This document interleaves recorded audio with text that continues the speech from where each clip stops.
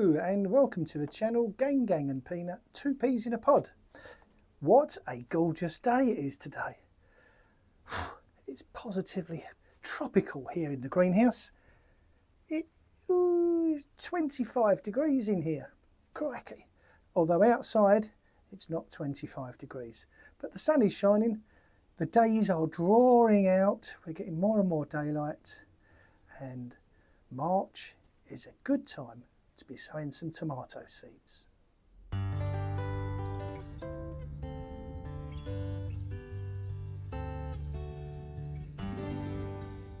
Now, the compost that I'll be using today is just a general multi-purpose compost that I bought commercially. I have sieved it so that it ends up quite fine, quite soft, and it's a very nice compost. And it's nice and soft so that once the seeds germinate, the roots can push their way through this. It's nice and soft and start their journey to growing into a big tomato plant. Now, what I normally do is I would fill one of these trays. Very handy little tray, and it comes with a lid. However, today I'm going to be filling one of these. This is a food container. I think some kind of a takeaway meal came in it. I'm just going to fill it up to about there with some compost. Lovely. I'm going to water the compost, and the reason I water it first is if I water it after the seedlings are in, it may wash the seedlings out. And this water has been in this bottle in the greenhouse. Well, it's been sitting here for a while, and as I say, it's quite warm in here. So this water is actually a warm water. Now, I shall get the seedlings, and these are a bloody butcher. And if you've seen my previous videos, you'll know these are one of my favourite tomatoes. Oh, if I can get the seeds out. There we are. And they're tiny. They are a tiny little seed. And these tiny little seeds will grow into quite a substantial sized plant.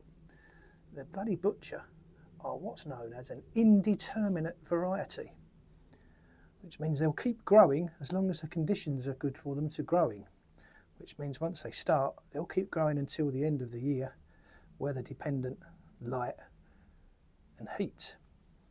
So they are an indeterminate variety. Let's sow a few in there. I don't want too many, because if you sow too many tomato seeds and you end up with too many seedlings, and you move them all on, you'll end up with far too many tomato plants, and you'll be trying to give them away to your family forever and a day. So in that side,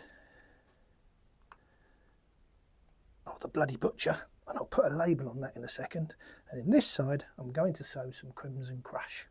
So we'll just put these Crimson Crush, we just scatter them lightly on the top. Again, not too many, because I don't want too many plants. I have in the past sown the whole packet. I didn't know what to do with the seedlings in the end. There was too many of them. So they're nicely sown in there. I'm gonna, because they're a small seed, you don't need to bury them in an inch or two of compost. Just a very light covering over these very tiny seeds is all they're going to need. So we'll do that. A very light covering. Just like that. So they're in there, and what I will do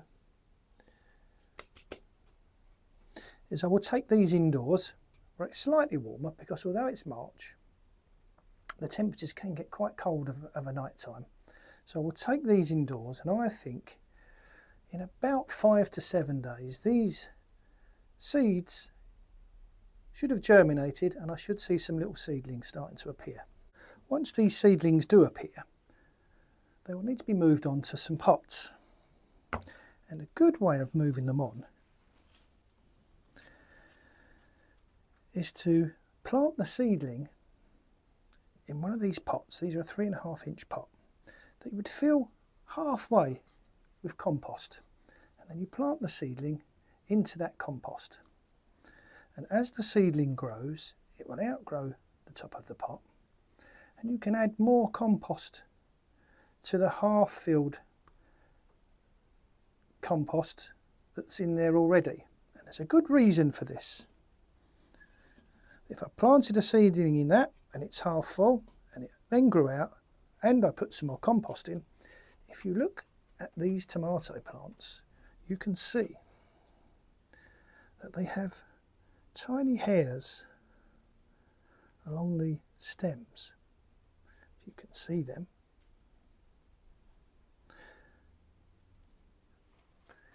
And if you plant the seedling in there and then top it up with compost once it's grown higher than the pot, these hairs will start to form roots and will find their way into this extra compost that you put on the top, and it will make it a much stronger plant. That's what I done with these. I filled it up to there, planted the seedling, and once it had outgrown the pot, I topped it up. And hopefully under there, this little plant, the hairs that were on the stem are busy beavering away, making some roots and making it into a really strong plant. Now, I mentioned that these two varieties, the Bloody Butcher and the Crimson Crush, are an indeterminate variety of tomato. As well as indeterminate varieties, there are also what's called determinate varieties, and that is that how they grow and how long they grow is predetermined, so it's determinate. And the determinate varieties of tomatoes are normally a bush tomato, which are ideal for growing in containers or fairly large pots, so big. They tend to grow to a fixed height, give or take. They flower, they fruit, normally in a very short space of time it's completely fruited, and then the plant starts to die off. So you have indeterminate, which do what they like, and determinate, which do as they're told. So they go from a tiny seed to a seedling that will appear here, to a very juvenile plant, to a growing plant, to a plant that eventually will sit in a pot in here on the floor and will definitely reach up and across the ceiling during the course of its lifespan. So that's how I sow my tomato seeds. Tomatoes do suffer with being attacked by one or two pests, and the biggest problem of all that tomatoes face during their growing season is the one of blight. Blight can decimate an entire crop, and one of the ways that I try to avoid the blight is I buy blight resistant varieties which I will grow outside. Doesn't mean they can be completely blight free, however they do have some resistance of varying degrees. Or I will grow them in the greenhouse. If they are like the Bloody Butcher, if they're an heirloom variety, an old variety, they'll grow quite happily in the greenhouse. And whenever I water them, I try not to get any water on the leaves, because this can attract a start of blight on the ones that are not blight resistant.